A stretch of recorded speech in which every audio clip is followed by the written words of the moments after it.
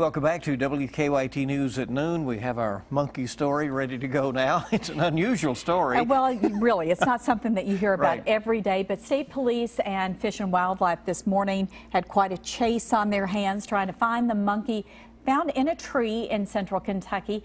Now, it was on Blevins Road at Old State Road in Bath County.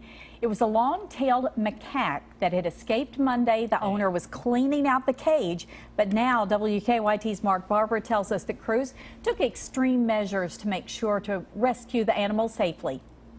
The one monkey was able to dodge deputies, state police, Fish and Wildlife, and animal control.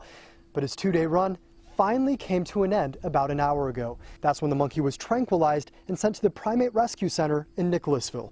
Officials there think that it was brought into the state illegally, but they don't know who had him. One of the neighbors who has been trying to catch the monkey says someone in the area told her that they were cleaning its cage out on Monday when the monkey escaped. Since then, the monkey has been in and out of vehicles and up and down trees. The monkey is a macaque, which are native to Asia. Experts say they usually become aggressive after they turn 5 years old. Neighbors think this one is still young because they say he seemed more scared of them than they were of him.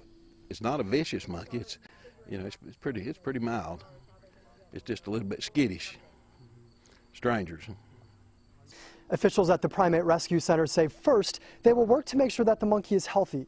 They say next, they will try to figure out what the markings on his chest are from. We're told it appears as if the monkey has a tattoo on his chest. In Bath County, Mark Barber, WKYT. And officials say no one has come forward to claim the illegal pet yet, probably because they could be hit with a fine.